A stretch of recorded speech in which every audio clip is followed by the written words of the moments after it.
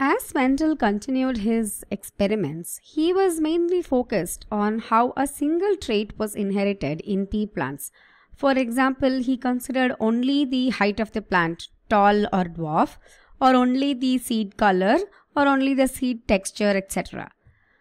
After performing many experiments on how single traits were inherited, he began to wonder what would happen if two traits were being inherited at the same time. How would that look like? How would the offspring look like? So, to understand how two traits were inherited at the same time, Mendel decided to perform a specific type of cross. The cross involved two types of plants. One was a homozygous plant that was tall and produced green seeds, and another was a homozygous plant that was short and produced yellow seeds. This is considering that tall trait is dominant over dwarf trait and green seed color trait is dominant over yellow seed color trait. So he knew that this plant would only produce this gamete and this plant would only produce this gamete. In the F1 generation, all plants would have this genotype that was heterozygous, and because tall trait and green seed traits are dominant over dwarf traits and yellow seed traits, all plants in the F1 generation would be tall and green seed color producing. So this is what he observed in the F1 generation. Now it was a little tricky when it came to the F2 generation because Mendel didn't know if these two traits were inherited together like how it is here or if it were inherited separately. So to understand that, he crossed two of such plants, two such heterozygous plants. He self-crossed them, and with whatever result he obtained, he was able to formulate the law of independent assortment, which is what we're going to learn in today's video. So here Mendel had two hypotheses.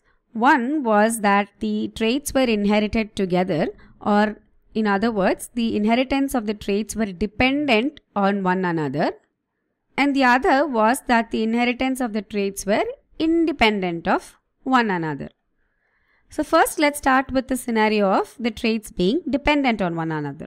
If the traits are independent on one another or if they are inherited together, then for this plant also, the gametes that are formed would be just this and this, like the parent plant. And if we were to draw a Punnett square depicting this cross, then this would be the genotypes of the offspring.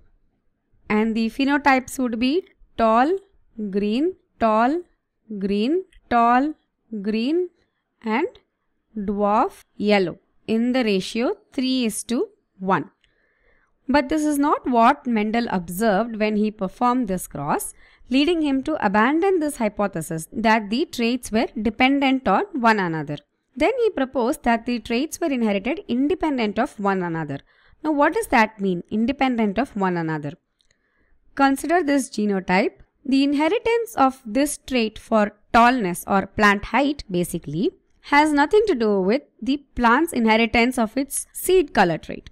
So if the plant is inheriting this allele for tallness, then the plant inheriting either this capital G or small g, whether it is green seed color or yellow seed color, that has nothing to do with whatever height trait is inherited, which means that the inheritance of one trait is independent of inheritance of another trait. Inheriting one of these traits has no effect on inheriting the other trait. So this T, capital T, can combine with this capital G to form one gamete. It can combine with this small g to form another gamete. The small t similarly can combine with capital G to form one gamete and small g to form another gamete. So according to this hypothesis, 4 different parental gametes are possible, and each of these gametes have a 1 in 4 chance or a 25% chance of being inherited by the offspring. That is possible only when the traits are inherited independently of one another. So based on this, the Punnett square revealed a completely new set of ratios.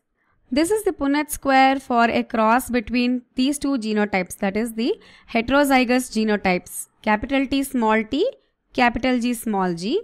This is a self cross, so both parents have the same genotype. Now if we were to fill this Punnett square, it would be like this. And the rest of the Punnett square would look something like this when it is filled fully. Take a moment, pause the video if you want to remember the different types of combinations possible in the offspring.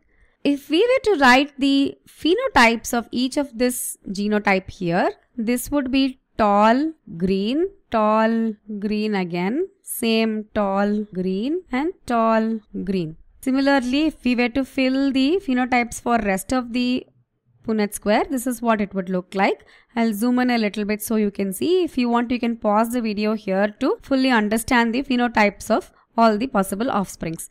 Now with this, if we were to write the phenotypic ratio for the different phenotypes produced here, we'll start with tall green.